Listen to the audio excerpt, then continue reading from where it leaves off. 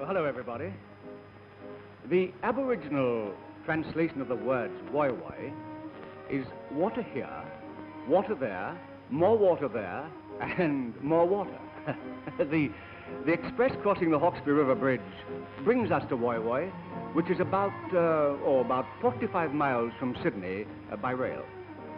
My little niece, Sally, was very excited over the prospect of her holidays. And on our arrival, we were met by some very charming friends who had arranged for us to leave right away and see the sights. Oh, hello, Sally. By Jove, what a big girl you've grown. Looking so pretty, too. The station overlooks Woy Woy Bay, and this is one of the favorite spots for the ambitious visitor to start their fishing careers. No wonder the gentlemen of Woy Woy prefer Woy Woy. And with that hospitality that one always associates with the Australian sporting clubs, I was invited to try my hand. Now be careful. Ah, that one slipped. Come back. There is no spot more loved and tenderly cared for than this simple little memorial park with its bright flower beds in picturesque formations, nestling at the foot of the monument bearing the names of the brave. After all, if you will take your small niece for a holiday, you generally find yourself doing just what your niece wants you to do. And Sally wanted a trip on the launch, so here we are, gliding over the blue-green waters, glistening in the sunlight. Pleasure boats are everywhere, filled with happy people enjoying themselves. Beautiful scenes come into view all round Broken Bay, and you can see here the famous rip, where the water bubbles and twists and twirls. It's interesting to note that Governor Phillip visited Broken Bay in 1778 and remarked on the grandeur of the scenery. I wonder what he thought of the beaches. Nearly everywhere you see a scene like this, young, ambitious Zane Greys. By Jove, that's a big one. You think so? Watch me. Got him. That's it. Equably. Look out. Look out. Now, be careful. Oh, my goodness. Now, Margaret.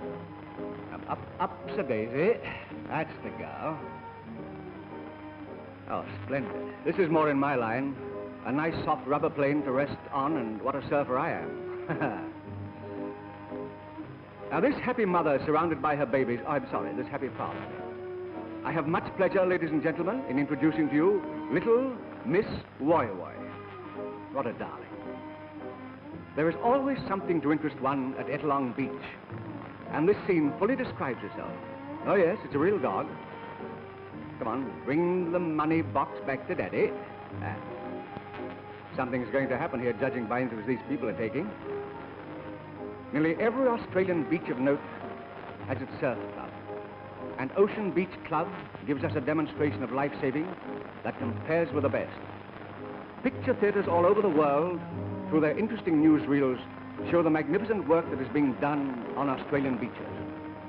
And the stories of many heroic deeds done by these brave men will go down in history. Some Australians like sitting on horses. There is no end to the delights of a holiday at Woy Woy. And on a bright sunny day, there is no finer exercise than riding. And the nice thing about it here is you don't have to be all dressed up. It's just a bathing suit, and doesn't Sally know it, too? No wonder this pleasure resort is the mecca of all motorists. This particular spot is called Tool Box Cave. Our friends were very keen for us to visit this famous old homestead.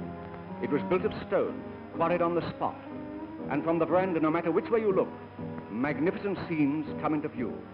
It was owned by the late Major Cox. Now, this scene overlooks the famous Pearl Beach. It makes a very beautiful picture.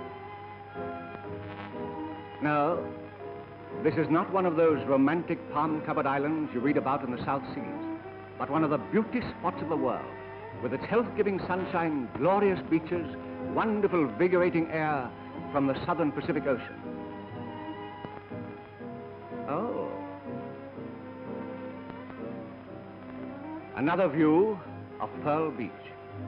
Do you notice how the sand has been formed into the shape of a large shell?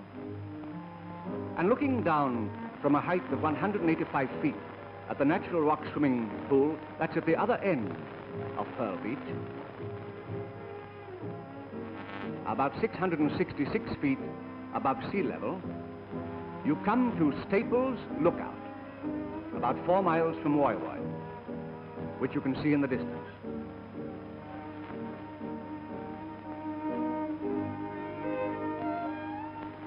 That's Woy Woy. Have you noticed how energetic these two young ladies are? I first noticed them on the lodge. Patonga from the cliffs gives one a magnificent view of the surrounding country. And no matter where you go, you are held spellbound by its beauty and grandeur. From Mount Wara, you can see the famous Lion Island. How majestically it stands out. Also Barrenjoey in the distance.